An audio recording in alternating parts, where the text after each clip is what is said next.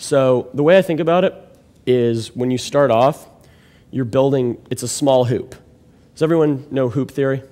Hoop theory, basically, a small breakdown of hoop theory. A girl, you walk up to a girl, you're talking to her, she says, buy me a drink. She's putting up a hoop for you to jump through. So there's a couple options. One, you can jump through the hoop. That's a bad option, don't do that. Two, you can ignore the hoop. Ignorance is a really underused tool. Ignore every thread that you don't see going anywhere. If a girl asks you to buy her a drink, ignore it. Keep going with what you're talking about. Don't let her rattle you. Be non-reactive and just, ignore the hoop. And then the third option, which is what we do in A3, is to snatch the hoop from her and put it down for her. And once she jumps through your hoop, you can jump through her hoops. I'm not advocating buying drinks, but if a girl's like, what's your name? It's a hoop. She's trying to get you to give her something, and you go, guess. Now you've put a little hoop up. Now you can jump through her hoop. You don't always have to make them do something, but in the beginning, you want her working, so you want to steal that hoop from her, make her jump through it first.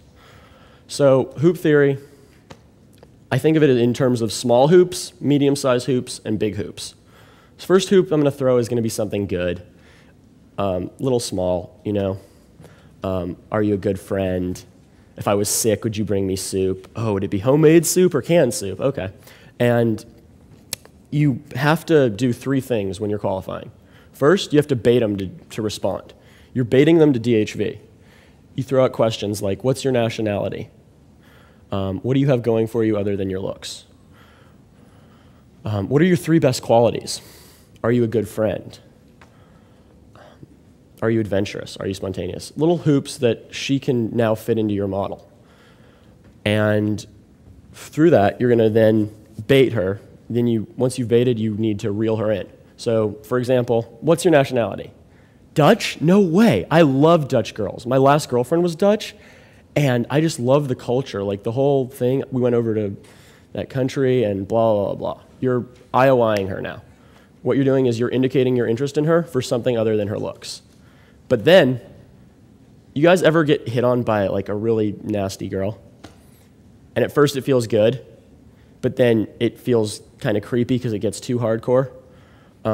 That's what girls will feel. Even when they like you, we have to release it because after a while, they're going to start to feel uneasy. It's the same thing with keno escalation, like Mystery was talking about. There'll be that time when they're realizing what's going on, and you have to just push it away. So you go, okay, you reel her in, and then you go, wow, you are trouble. I cannot even talk to you. Back turn, wait for her to reinitiate. And you're going to do this. I do it 10 to 12 times. Might be a little hardcore. It's my thing.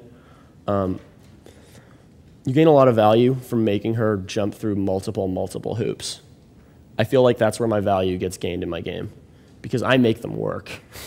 I mean, they're proving themselves to me for 10 to 12 minutes. You think that girl's going to want to hang out the next day? I think so. She's like, fuck, I earned this guy. I want him to call me. So bait, hook, reel, release is the basic formula. You're always going to want to release, and then give her time to reinitiate. I like to shut up right after I release for maybe 10 to 15 seconds. See if she reinitiates. If you're doing this correctly and you shut up, she'll be like, so where are you from? What's your name? This, that, and the other. She's going to hit you with questions, IOIs. These are all just indicators of her interest in you. She doesn't care about this stuff from a random person. You go up to a girl, you give her no value, and expect her to ask you where you're from, what's your name? No, those are big IOIs, and she'll do it. You got to make her feel that fear of loss, though.